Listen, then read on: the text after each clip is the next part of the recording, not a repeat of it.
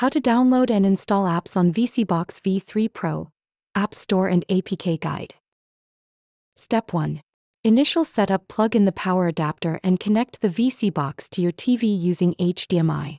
Insert two AAA batteries into the Bluetooth remote and pair it by pressing OK+ until the connection message appears. Select your language, screen size, time zone, and connect to Wi-Fi or Ethernet. Access the VSeeBox Home, which includes the Heat Live app and the Google Play Store. Step 2. Installing apps via Google Play Store. Open the Google Play Store from your home screen. Sign in with your Google account.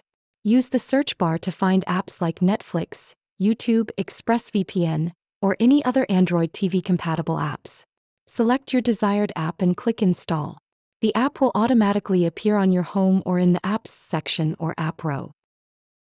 Step 3. Sideloading APK files. Download and install the Downloader app from the Play Store. It acts as both a browser and installer. Download and install an APK. Launch Downloader, enter the direct link to the APK file and tap Go. Once downloaded, click Install. Android may prompt you to enable unknown sources. Allow that to proceed. After installation, the app will appear in your installed apps list and home screen.